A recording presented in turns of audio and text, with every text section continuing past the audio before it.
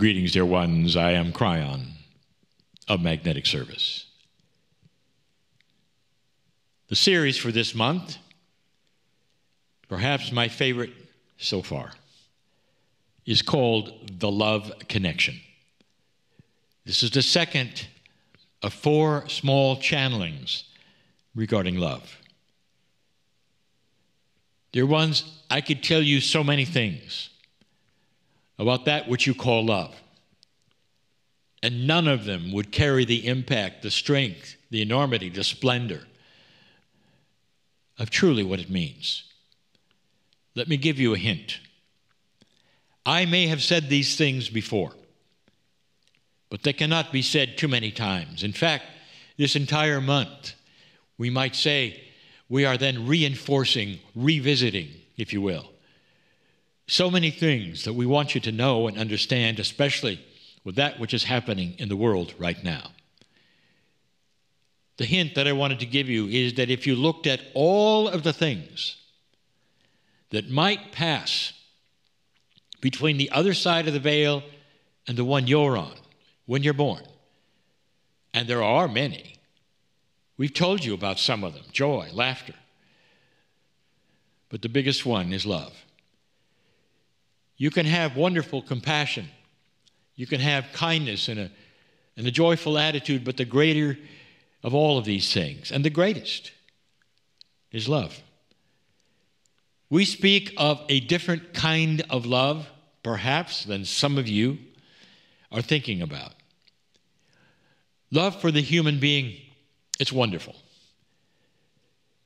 And you express it perhaps for one another and mean it. You express it for the animals, perhaps, that are with you. You love them, and you mean it.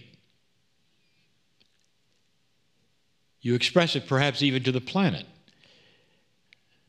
But the one that has no greater size or influence is the love of God. And the one that we have told you about, even that is completely and totally misunderstood, is the love of self. But the one I want to talk about is the one that is ingrained in you from birth. Do you remember? We have said over and over, made in His image is something you have read in Scripture. And not just in the Scripture, perhaps, that you're aware of, but in so many words, it's in many Scriptures. Made in His image.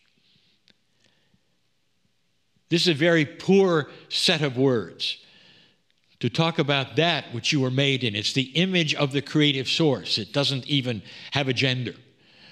It is the biggest thing that ever exists. The image that you're made in is love.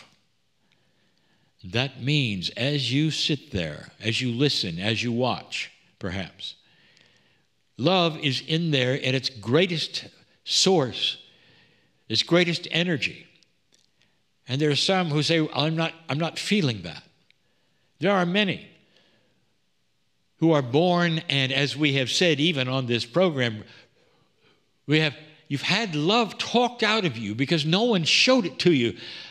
Not like the love of God, not in an unconditional way. So many parents, this is what they wish to give their children, but they end up with these blind spots, giving them something else that is close to it, but not the love of God. This encompasses you. It puts you into, dear ones, a presence that you can feel and know that takes all fear away. If you are there in that space, the space which we are wishing so much to create in the circle of 12, nothing matters at that moment.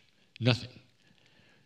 This is the love that we love you to rekindle, revisit.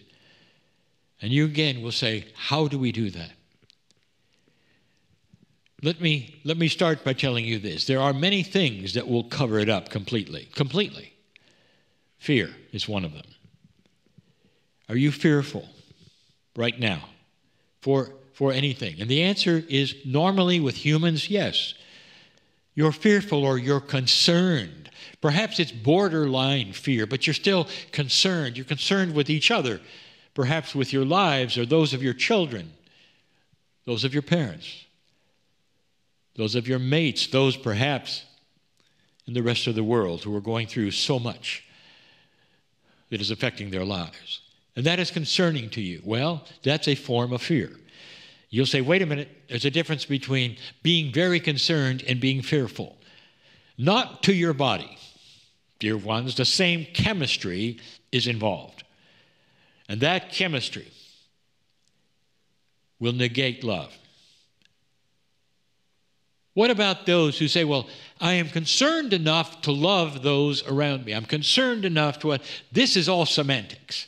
Will you get out of the three-dimensional arguments of the esoterics that some people want to pick apart with words and instead get to the basic energy of unconditional love for all?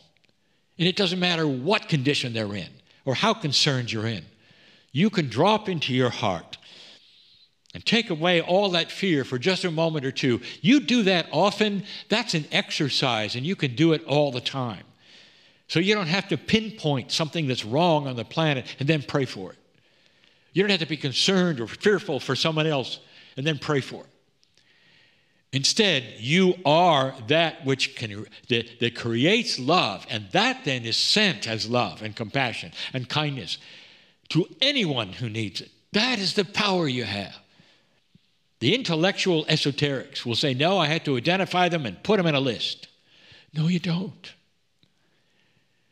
That love that passes to you as the Creator, not only is it intrinsic, it is in you all the time, but it's you who covers it up. And you may not even know that you cover it up. Why not have your next prayer right now? Dear Spirit, help me see the things that are covering up the image of love from the Creator that I am, that is every single cell of my body.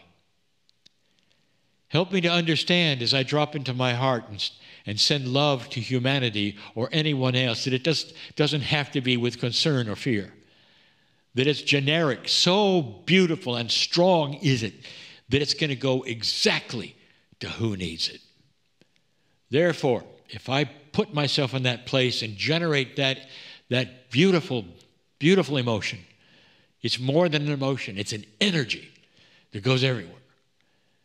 If you only knew what one person in coherence with the field and with others could do for the whole. You get two or more doing it, and it's awesome. Unbelievable. This is the energy. You call it, if you wish to, a force that you push upon that which is darkness. And when you do that, all manner of things happen. Getting out of that intellectual idea that you have to have a prayer list. I tell you, I've asked my partner and his partner, Monika, to put together miracle moments. And you might see that or think that we're asking you to single out the people and their issues and pray for them. Let me tell you something. That is the 3D example. That is the paradigm that is set up so that everyone will understand. But now I'll give you the truth about it, the secret, if you wish, about it. And that is this. When you drop into your heart, whether you know their names or not, or you know anything about the list or not, all of them are represented. There will be those who put their names on the list, and a few months from now that list will grow so long, or it may have been resolved, or it may have been refined, or some of it may have disappeared for length reason. It doesn't matter. The entire list and everyone who's ever been on it is included in that multidimensional experience called love. And that love pushes to all of you. And in that, there is solace, there is healing, there is beauty, there is aha moments. I'll tell you, you're dealing with something that is bigger than anything that is LOVE. It is that which is from the Creator.